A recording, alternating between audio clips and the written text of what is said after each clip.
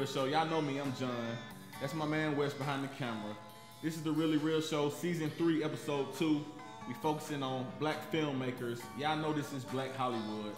So this episode, we got my man Terence Steele gonna come through and show love. Georgia, Atlanta-based filmmaker, actor. We also got a very special, beautiful, lovely, elegant, all the adjectives you can think of. Natali Joy Johnson is our co-host for this episode. She's gonna also hit you with your Emmy news, your love and hip hop news, your Miley Cyrus news. That's a topic in itself. Miley Cyrus is just like a 10 o'clock news topic, period. What Miley Cyrus do today, what did she put on the internet, you know how it goes. She's the hottest thing out right now. This is The Really Real Show. I'm John, that's Wes. You can check us out on Facebook at Scorpionfish Productions on Facebook. That's my man for you. Scorpionfish Productions. This my man Corey on the soundboard engineer extraordinaire. This is The Really Real Show, man. We'll be right back. Hey, welcome back to The Really Real Show. I'm your guest host, Natali Joy Johnson. I have writer, director extraordinaire, Mr. Terence Steele. Thank you for joining us today. Thanks for having me. It's a pleasure to be here. Good. So the industry wants to know all about, or people here in Atlanta wants to know all about the film industry. Tell us a little bit how you got your start. Well, I started off acting on stage at the University of Georgia. They had a theater group there, and they're still there, the Black Theatrical Ensemble. So that's when I really got interested in drama. And then eventually I moved over, transitioned to film. I had to choose a major, so I chose film, and then I studied film at University of North Carolina at Greensboro, where I really made my first short film there. And that's really how I got into the industry after that. Wow. Yeah. So you have about 4 or 5 films under your belt? How many? I have 4 technically on IMDb. So I have 4, but before that, total I did some other projects, for class and, so I did a little bit more, but yeah, officially 4. And tell us about your latest film, Atlanta to New York, a romantic comedy. Yes, it's called Atlanta to New York. It is a romantic comedy starring a lot of young actors here in Atlanta, Ladarian Raymond, Breezy. I also worked with Mr. Brian Michael on there as well. But basically it's a romantic comedy about a young actor who's in love, and he flies from Atlanta to New York to propose to his girlfriend. Along the way, different obstacles get in the way that prevent him from popping a big question. So yeah, we just finished that, so I'm still shopping that one around right now. Sounds interesting. So tell us a little bit more. Atlanta is known as the Black Hollywood. What would you say some of the pros and cons being a director here in Atlanta? Well, some of the pros as far as working here in Atlanta is that you can get a lot of people to do stuff for you for free. There's a lot of actors who want experience. So if you're a new producer, that's really good. And you can also shoot a lot of stuff here, without needing, the permits per se. They won't bother you, so just keep that on the low. But yeah, so that's definitely a good thing. As far as the cons, Atlanta can be a little cliquish, so that's one bad thing. But I think that might be about everywhere really. Also, the industry, since it's still growing, there's not a real set standard across the board as far as, this is how your headshot should look, this is how your reel should look. It's not like that in LA and New York. They have more of a standard.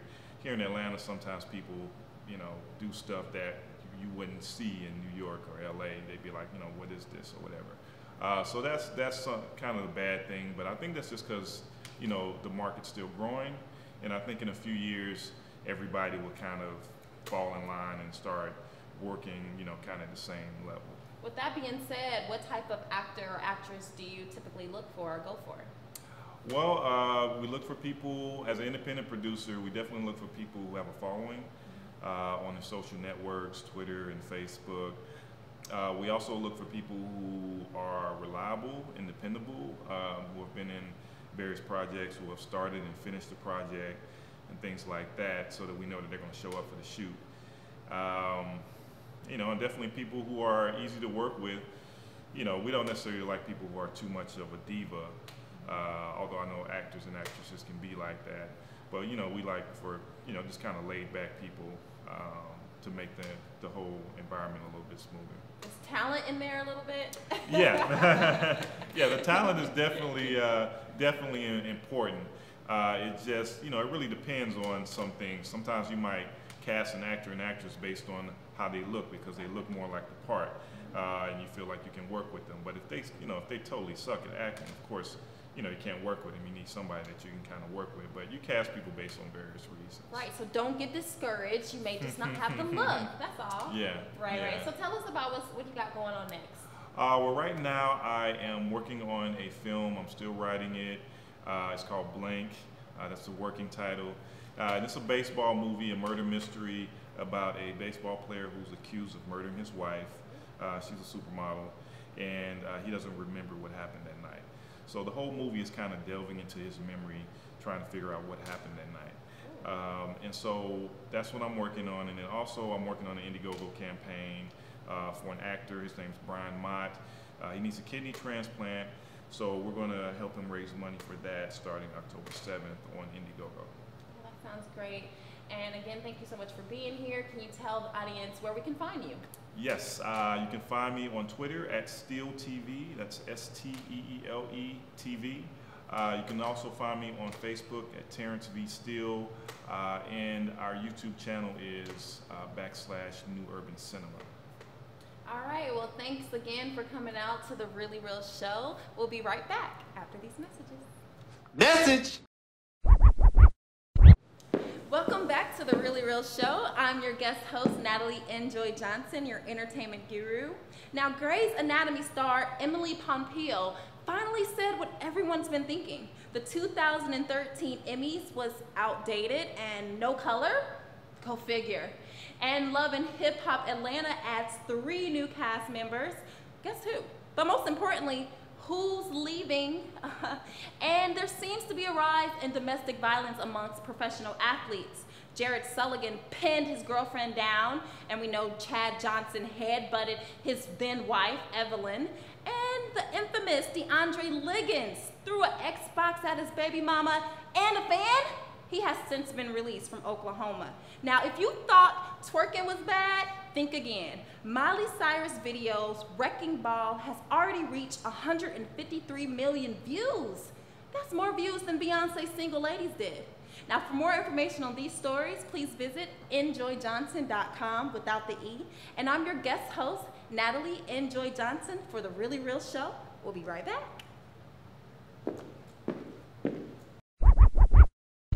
Welcome back to the Really Real Show. Y'all know me, I'm John. My man Wes behind the camera, not on camera. My man Wes, y'all remember that. But like I say, man, y'all know me, man. I gotta show my opinion.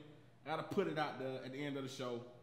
This show, I'm squashing a sports debate that's been going on for way too long. It's the Eli Manning, Peyton Manning, who's a better quarterback debate.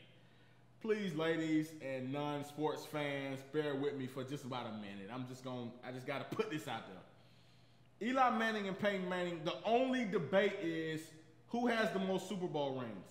That's the only debate. Eli has the most Super Bowl rings. That has not changed yet, pending this year.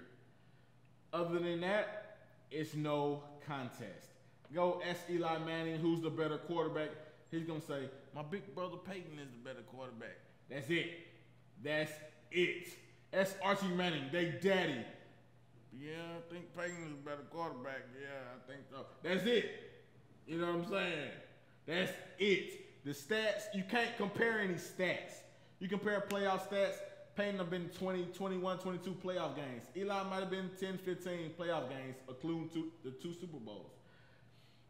You're not including the defenses that Peyton had, that Eli had to win his Super Bowls. You're not including the miracle plays that Eli had, the slap head, touchdown, whatever, 50-yard pass, escaped 4 sacks at the same time to win the Super Bowl, man. It's not a comparison.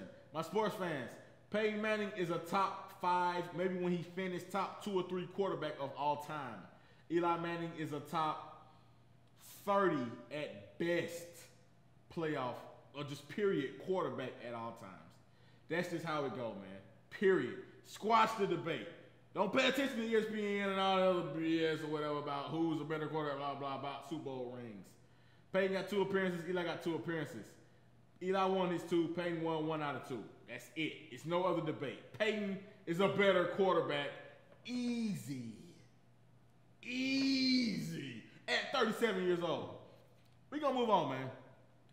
Fantasy football, I'm still dominating my league because I got Peyton Manning. Oh, yeah, by the way. I got Peyton Manning. I got Shady McCoy. That's it. Nobody else is standing a chance. I'm talking SHIT. I'm doing all I can do. I'm going to win this money easy. That's how it goes. That's how I like stuff. I like the really real show easy. I like my fantasy football easy. It's nothing. You got Peyton Manning on your team, MVP, I guarantee that. I'll bet anybody right now. Peyton Manning will win NFL MVP this year. Guarantee. I think it's going to be his 6th one. How many do Eli have? Nam Nutter. 6 to Nam Nutter. ESPN. Check them all out, man. Atlanta Falcons is 1-2 right now. On the way to play the Patriots Sunday night. We're going to be out that thing. We're going to win. Guaranteed. I'm not BSing with you. I don't play with you. Guaranteed the Falcons going to beat the Patriots this weekend. Guaranteed, Wes. Wes got an old baffled look on his face. Guaranteed. My man Corey back here, he probably might be snickering or drinking or who knows what he doing. He going to win. Falcons this week. We're going to be out there. Guaranteed. Atlanta Hawks. I show love to the home team. Starting camp this Monday. Sunday or Monday? I can't remember. Yeah, it's football season. Basketball starting camp this weekend. Kevin Durant and Dwayne Wade got a little Twitter beef, man. Y'all check that out, man. They got a little Twitter beef. Durant say Westbrook better than better than Dwayne Wade. I personally agree nowadays. Dwayne Wade a little longer than too. Yeah. Right. You know, Westbrook. I mean, not Westbrook. He said Harden. James Harden. Yeah, Harden. Yeah. Harden. James Harden's better than Dwayne Wade right now. Yeah. Right now. You know, you can't count the rings because that's not fair. But, you know, you can count the skills. Yeah, I shoot threes or whatever. You know what I'm saying? Left-handed. You know, James Harden. Like I say, Falcons 1-2. Finna beat the Patriots this weekend. Be 2-1. Everybody gonna be on their job. Baseball, Atlanta Braves. They just got into a brouhaha with the Milwaukee Brewers, man. Carlos Gomez, you know, Paul Maholm, some old fake beef that Carlos Gomez drew up or whatever. I don't know. End of the season, a lot of guys, you know, I get into it. I don't mind taking the suspension type deal. But Brian McCann, he bought that action. He bought that life. He bought that baseball life. You know what I'm saying? He bought that baseball life, and without about it. WNBA is in the conference finals, actually. Maybe finna win the first championship for Atlanta since '95. Who would have thunk it? They've been in the conference finals 3 out of the past 4 years, man. Angel McCautry, shout out, man. Love, man. All love, man. That girl got a hot head, but she got a wet jumper. You know what I'm saying? So, this is the really real show, man. Platform Studios show love to Platform Studios. My man Wes, my man Corey. Shout out to Natali Joy Johnson. Shout out to Terence Steele for coming through and showing love. Man, y'all support your local black filmmakers, man. That's what it's all about, man. This is the Black Hollywood. I know y'all done heard that. Support your local black filmmakers. Support the Really Real Show. Shout out to my wife to be. I love you.